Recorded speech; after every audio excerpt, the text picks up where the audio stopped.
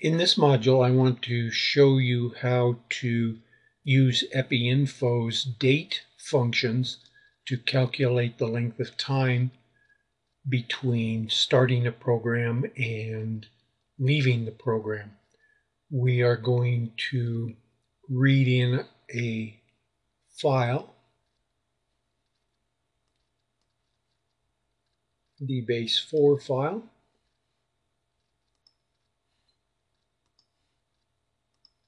and as is my custom, I want to list that file just to make sure I have in fact read the file that I thought I was reading. In this particular file, we have a start date variables as a date. Then we have a birth date and an exit date. We can calculate using the functions of Epi Info. We will begin by defining a variable. We're going to define the variable as day.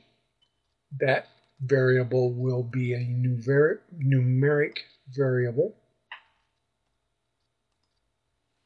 Then we're going to assign, there it is, we're going to assign that variable